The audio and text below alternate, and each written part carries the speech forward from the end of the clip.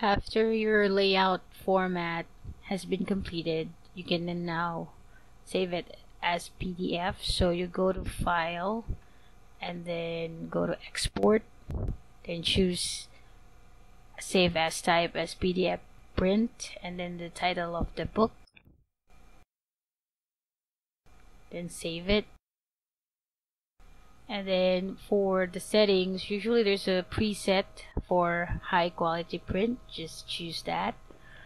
So you can adjust settings as you go, but make sure that all pages are ticked. And the compression,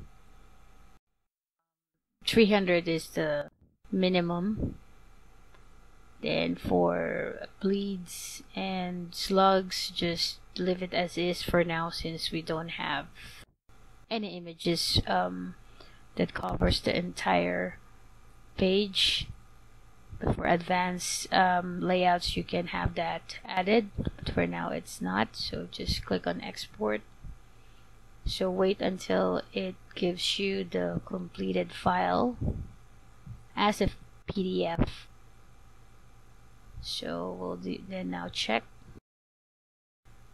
So look for the book title on your saved directory.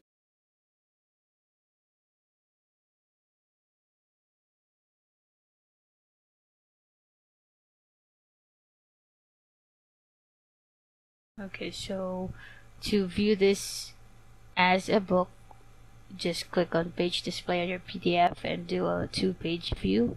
So to check as well if we have the pages correctly set.